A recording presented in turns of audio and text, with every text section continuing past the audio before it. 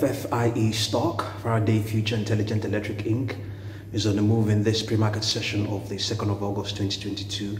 It has gained 24%. The news is that the company has executed a term sheet for up to $600 million in investment. So we all know very well that the short interest of this stock is around 25.6%. The off-exchange short interest or short volume ratio is 64.75%.